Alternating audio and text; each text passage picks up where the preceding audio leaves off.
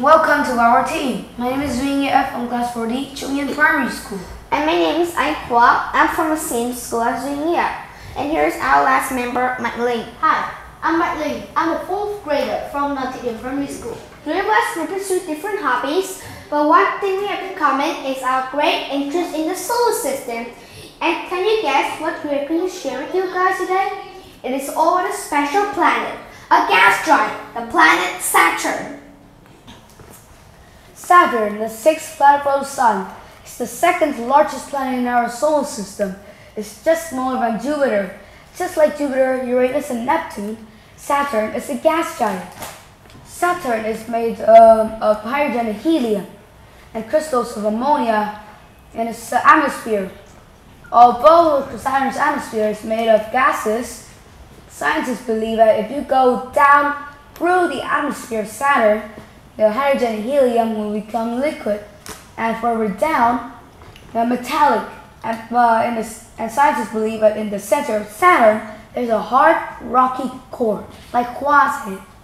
Saturn is the least dense planet in the solar system. Although it is much larger than Earth, about 9 times wider and 95 times more massive, it is only about 12% as dense as the Earth is. That means if you are able to find a bathtub big enough, Saturn will float in the water. Like Jupiter, Saturn has storms and streaks of clouds. They are just harder to see because of their pale color. Saturn's winds are much faster than Jupiter's winds, however. Saturn has the 2nd fastest winds in the solar system, reaching speeds of 1,800 kilometers per hour. Saturn is very far from the Sun.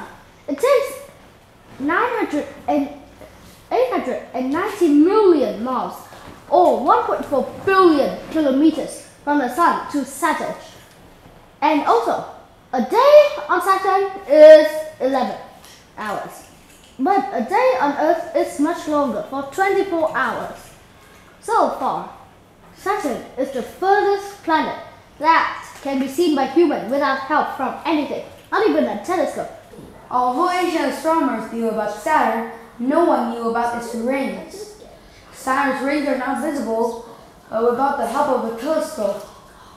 That wasn't until the astronomer Galileo used his telescope to observe Saturn in 1610. When he saw Saturn's rings, he didn't know what they could be. He thought they might be moons. He thought they might be smaller planets set beside the main one in the center. He even described Saturn's rings as its ears.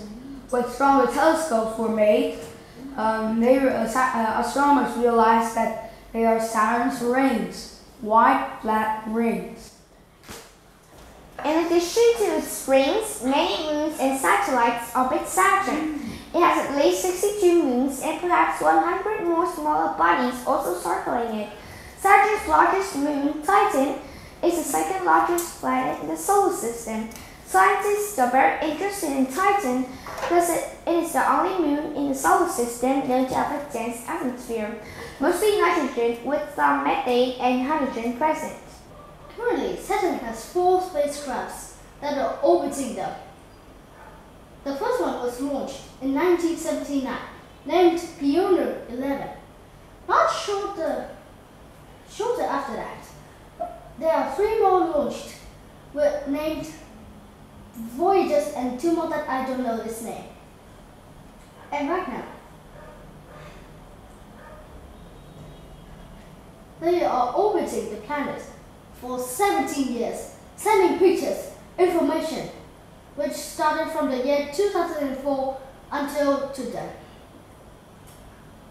We cannot know what will happen to Saturn without their help. We hope you enjoy learning about Saturn, the ring planet. Goodbye till